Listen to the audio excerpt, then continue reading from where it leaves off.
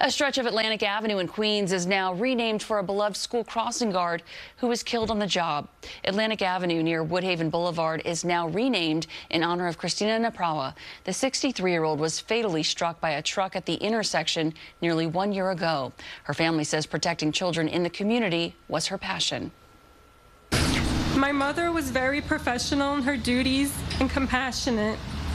She loved her job, greeted everyone with a warm smile, cared deeply for the children she protected, and loved helping the people of this community.